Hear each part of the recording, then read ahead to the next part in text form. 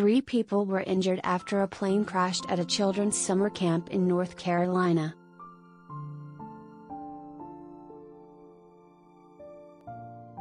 The small plane, a Cessna 172M, went down just after 6:20 p.m. Thursday on the property of Camp Kahdalea for girls near Rosman in Transylvania County, officials told the Transylvania Times.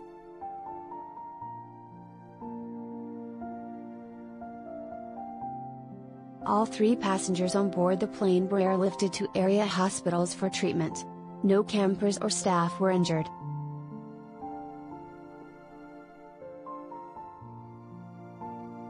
"This is one of those things that we don't get that often," Transylvania County Sheriff's Office Chief Deputy Chuck Allenby said.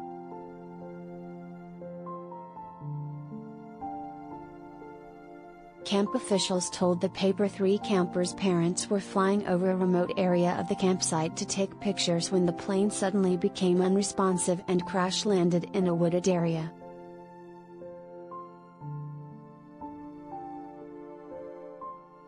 "It was far away, but one person walked away from it and told us they needed help," Camp Director David Trufant said.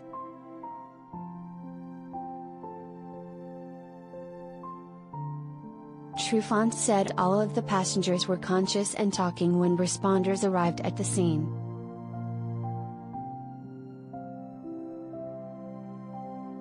Officials said the National Transportation Safety Board and Federal Aviation Administration would not be on scene to investigate the crash further until Friday morning.